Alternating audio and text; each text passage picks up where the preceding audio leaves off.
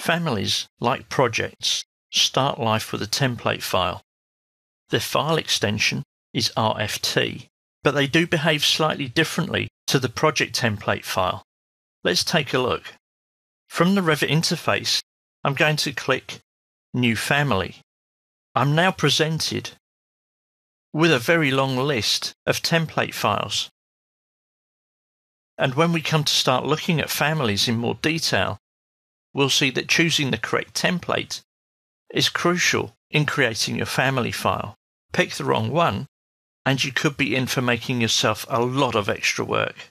So be prepared, be warned, and practice safe family planning. Once you have created your family, this family file is saved into your library with that file extension .rfa, whether it's a door or any type of electrical or mechanical equipment. Its file extension is always .rfa. This can be opened like any other file and loaded into an open project. We will look at editing families in more detail later in this DVD.